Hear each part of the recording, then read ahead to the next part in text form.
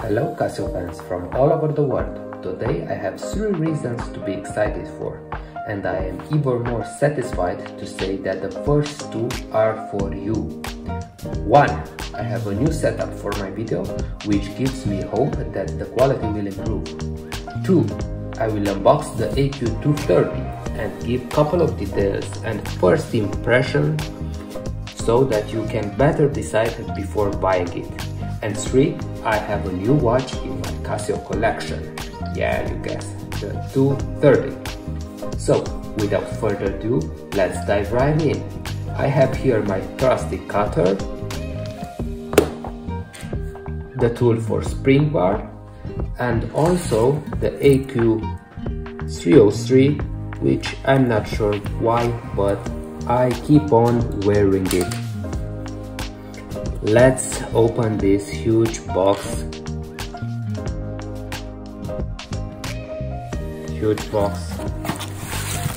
For a tiny watch. So it was 30 euros plus shipment 32 euros. Let's put my magic screwdrivers in it and open the watch. Dun, dun, dun. It says here Casio vintage since 1974. Not sure what this stands for. And here is the model that I have, AQ-230E-1DM blah blah blah. And the model is 5154. Ho ho ho! This is the watch. It looks smaller than my AQ-303. Interesting.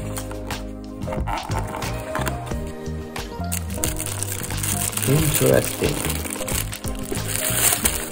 It comes packed in plastic foil.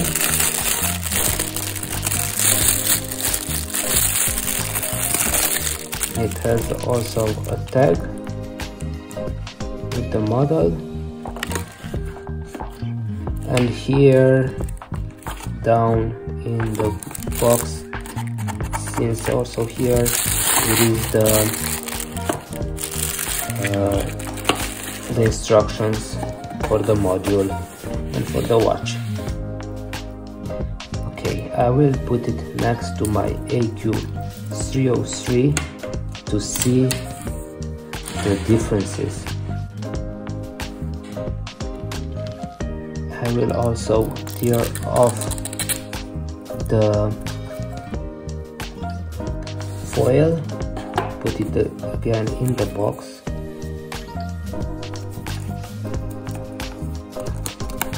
Or throw it away, does not matter.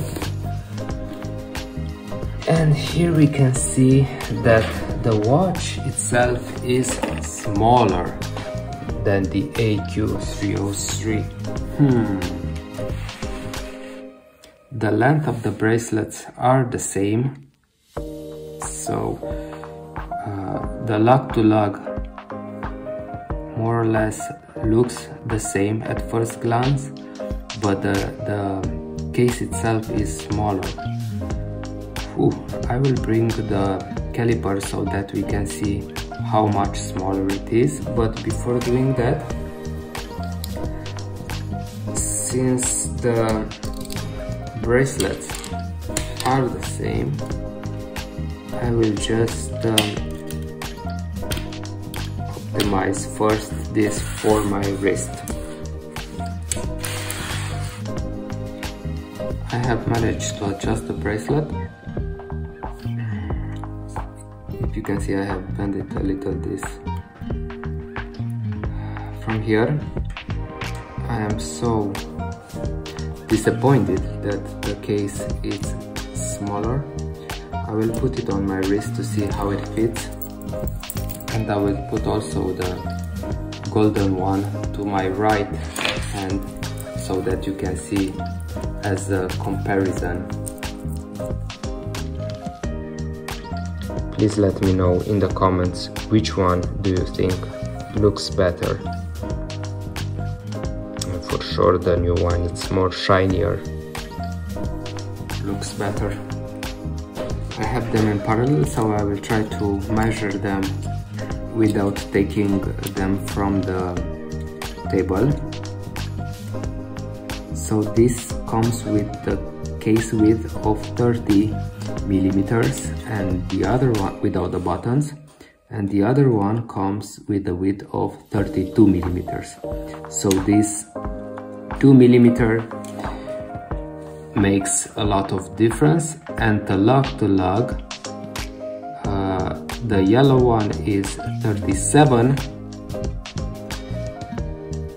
and I would say also 37 for the silver one. In regards the height of the case, 9 millimeters, and the other one again 9 millimeters. I have chosen the black display, the black dial. In my opinion, it goes better with the silver color of the bracelet and also the case. The case itself is from Resin, and on the back we have here the same closing mechanism as the 303. It is made in Japan with China casing, and the module is also written. As difference to the other one, on this side we have here the button, the pusher, that will help us adjust the time. So by long pressing it,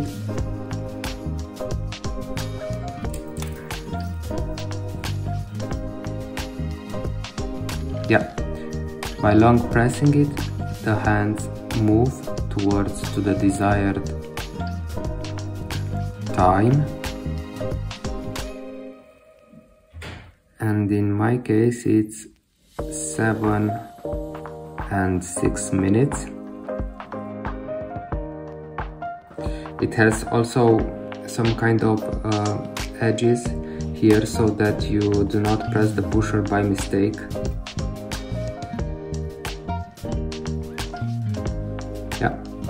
Okay, now let's see how the digital display works. The top pusher, okay, it's the 30th of March, Friday, which is not true. Okay, long pressing it, below the button pusher will go into the setup mode. It's March indeed.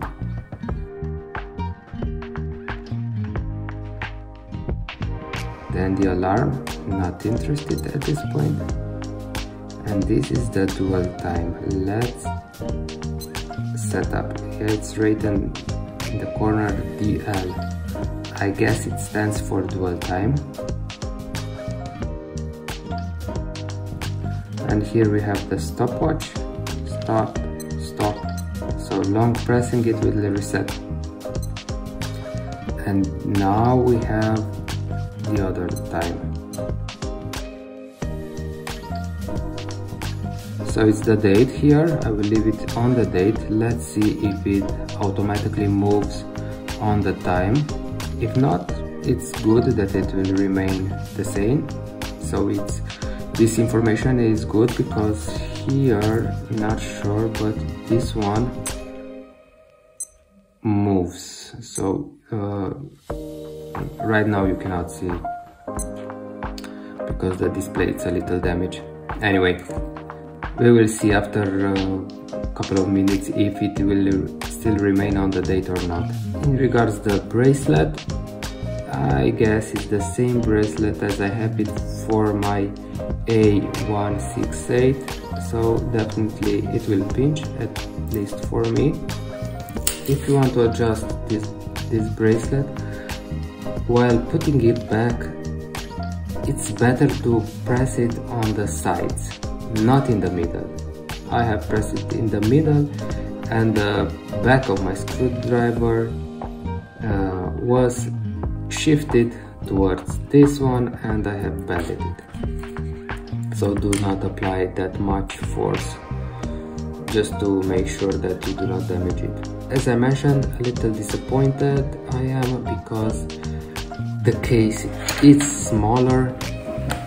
This is also visible as comparison with my AQ-303. The length of the bracelets is the same. It's good that you can leave the digital display on what information you want. So in my case I will leave it to the date, or I could move it to the dual time, or as a main time from here. So you can basically set up 3 time zones, which one you want or how you want to use it. I will put it on my hand to see how it feels. Definitely it's very, so the weight is very small, feels good, but it's a small watch. Yeah, it is a small watch. Now that you have seen the unboxing, let me briefly attach all the characteristics of this watch.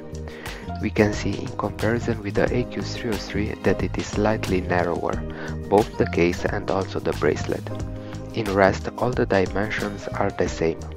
On the right side you can find all the specs. After wearing it for a couple of days, I can conclude that it is very light and feels great on the hand. Besides this, you can very easy match it with some shirts, and this makes it more like a dressy watch. To be honest, I really do not know if you can wear it with the suit, but the fashion is not in my expertise, therefore do as you think. If you remember, I told you that I would leave on the digital display the date, and this is not such a good idea. You tend to think that this is the time and will only mislead you. As this being said, the analog display is very sharp and normally you tend to think that it is easy to be read, but it's not the case due to the small size. And that's why the eye will try to read from the display. So it's better to leave on the time there also.